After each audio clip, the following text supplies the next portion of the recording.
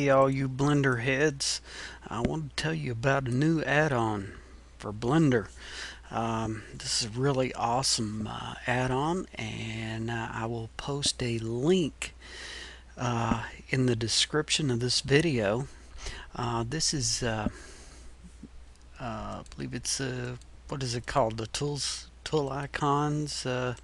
Anyway, I will post a link to the thread in the forum so you can take a look at it and download it.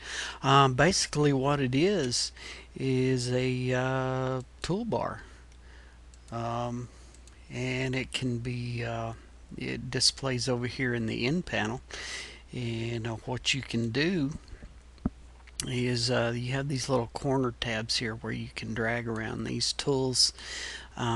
Anyway, and you can just drag it to the top there if you want, or rearrange it however you want to.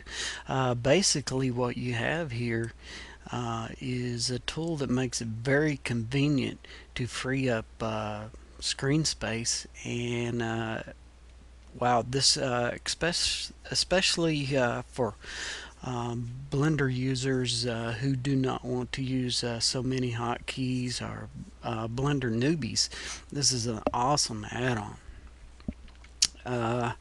You have, of course, your little tabs here that you can open and close. You have the main, object, and extra. And when you switch over into edit mode, of course, you have more options. And basically, this is really what I wanted to show you. You have view here, which will switch. Just click there to switch from orthographic and perspective. Origin, of course, is to set the your object's origin, excuse me. And you've got locate, rotate, and scale. And then you've got out beside view here, you've got your icons for inserting primitives. Anyway, you'll just have to look through there and see what you got. And under mesh, you've got whether you want your object to view as smooth or flat, and then you've got a delete menu here to delete edges, faces, and all the options, or whether to dissolve. And then under that you've got extrude and duplicate and merge, and it's all right there. You don't have it should fit where you don't have to like on the T panel over here, where you don't have to scroll up and down.